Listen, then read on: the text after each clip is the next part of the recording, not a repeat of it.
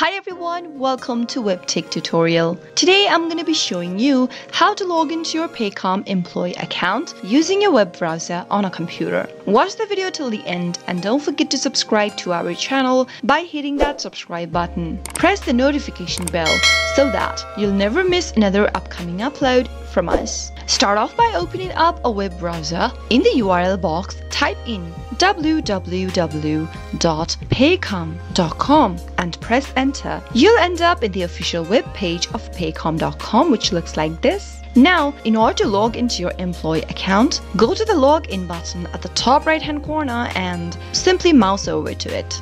Click the employee option from the expanded pop-up and you'll end up in the employee self-service portal. Go ahead and type in your username associated with your account and now head over to the next field to type in your password. Type in your credentials correct, and if you'd like to double check your password, click the little eye icon at the right corner, which will help you show your password. In the next field, you'll need to type in the last 4 digits of your social security number.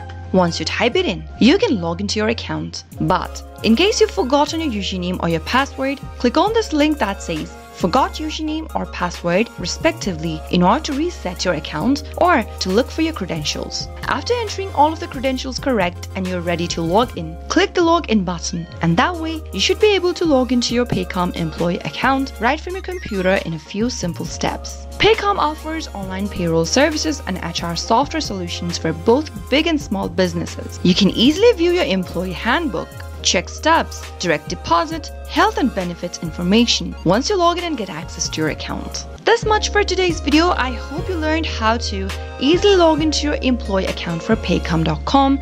I hope you found the video to be helpful. If it was, go ahead and give us a thumbs up. I'll soon be back with more videos like this. Thank you for watching.